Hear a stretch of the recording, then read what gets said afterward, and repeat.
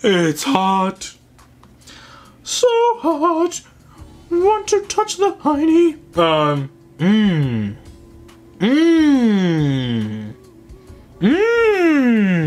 Let's talk about Late Night with the Devil. This is another movie. This and Longlegs go together, where when they came out, everyone was convinced this was their favorite movie and that it was the greatest thing, one of the best horror movies in forever, and they all felt the need to jump into comments and defend the fucking movie and tell anyone that didn't really kind of get down with it that they're a fucking idiot and they don't get it and you just want something more cookie cutter and you just want jump scares or whatever.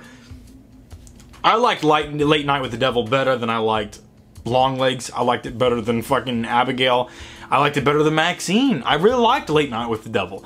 I thought the idea of Late Night with the Devil was so interesting. And this, let me be clear here, with In a Violent Nature, how that was a gimmick. This is a gimmick too. This is a allegedly lost episode of like a late night talk show in the vein of like Johnny Carson or whatever, but it's their Halloween special, and because it's the Halloween special, they're doing some spooky shit. It's got David Dastmalchian in it, and he actually has like a big fucking meaty role. He's the main character, and it really all hinges on whether or not he can convince you, and the tone of this movie can convince you, that this is a real broadcast of like a fucking late night talk show from the late 70s or early 80s or whatever. I don't remember specifically, and also I'm extremely fucking drunk, so if you try to explain it to me in the comments and I'm sober, I'm just gonna get pissed at you. It's plain and simple. Like an awesome vintage, very like nostalgic for a time that I wasn't even alive during feel for Halloween. I love the little bumpers during their like commercial breaks with like the little witch and the pumpkin and all that kind of stuff. I was like, oh wow, like I'm really like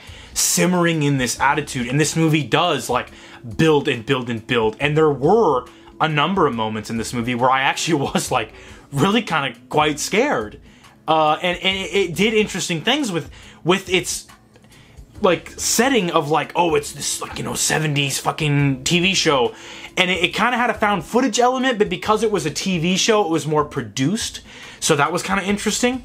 But it had the found footage elements like during the commercial breaks when they like the people were taking breaks and stuff. My only thing really, I was so sucked in. I was like, wow, how can they fuck this up? Like, it's so good. I really am loving this fucking movie. My only thing was the ending. I didn't like the ending. I just felt like they didn't know how to end it, and the ending went so far into, you know, like kind of an Evil Dead sort of territory, like a cheese territory, and it started reminding me a lot of this episode of the Shudder TV show Creepshow. There's an episode where there's like a Bob Ross type character, and it's basically like, what if Bob Ross but Evil Dead, and it's like on his live broadcast. It kind of reminded me of that, and it spun so far off the rails that it lost the charm of like we're watching a late night 70s TV show. And I think that truly, no matter what you tell me, it was a case of we don't know how to end this movie, and that's what we're gonna go with, just to be like, wow, look at this crazy stuff, go home, you know? And I just, from the bottom of my heart, I wish they could have found a way to wrap it up nicer, because I just wasn't satisfied with that ending.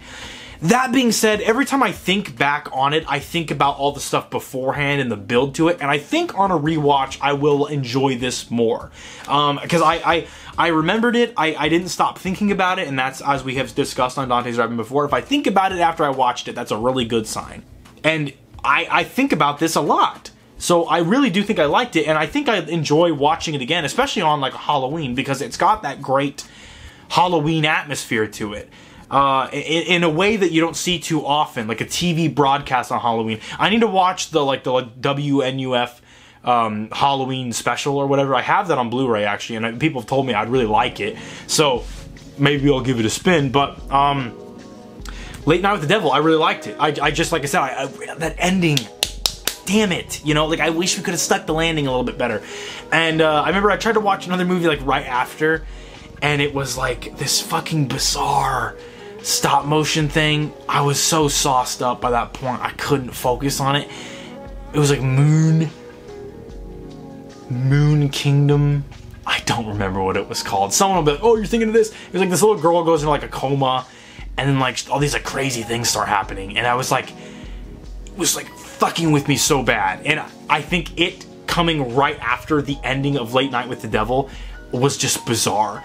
But like, again, that like that